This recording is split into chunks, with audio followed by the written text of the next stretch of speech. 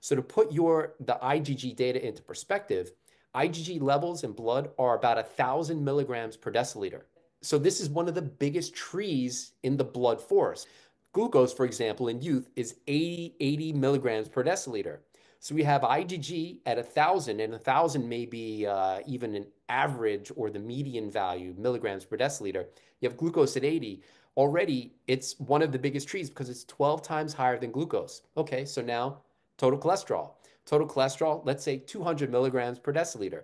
IgG in just the average or median values, without assuming aging or obesity, 1,000 versus 200 is a five-fold higher amount of IgG just than the normal state. So in terms of it being one of the biggest trees in the forest and not talked about in terms of glucose or lipoproteins, which are the dominant theme in health and health span, I think you're onto something fantastic.